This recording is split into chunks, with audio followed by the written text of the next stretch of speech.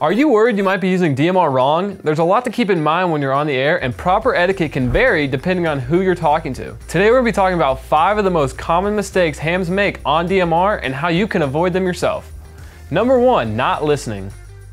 Have you ever heard the phrase, better to remain silent and be a fool than to speak and remove all doubt? Believe it or not, it's very relevant to transmitting on DMR. Every experienced ham radio operator can probably recall a time when they were in the middle of a great conversation just to have someone else butt in and begin talking. To avoid accidental interruption, simply wait for a natural break in the conversation before you key in. Ham radio has been around for a while, so there's no need to rush. This can also go both ways. Sometimes ham radio operators are just looking to make contact and move on rather than get roped into a conversation they don't have time for. Be mindful that you aren't preventing someone from moving on with their day and only rag chew when you know the other party wants to as well.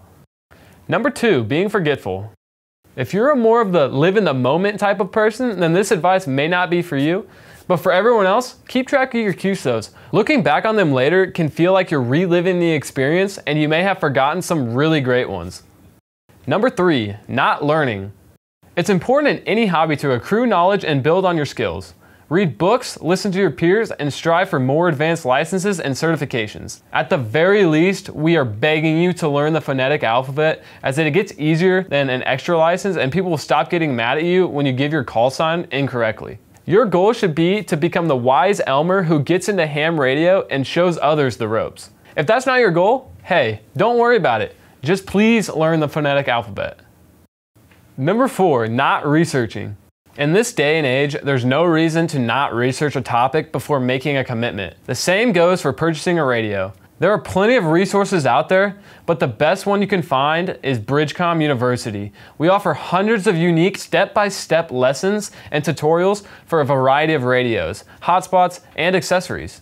If you're looking to do some serious research before buying, click the link in the description below to get informed. Number 5, researching too much. As much helpful information there is out there, there's even more information that is outdated or anecdotal. Worse, many radio vendors almost seem unwilling or unable to provide information you need to know. Like we mentioned before, Bridgecom University is a trusted source for accurate, up-to-date information about a variety of amateur and commercial radio goods. And as always, our customer service and in-house tech team are available to help clarify anything you find confusing so you can finally commit to the gear you've been wanting for so long now.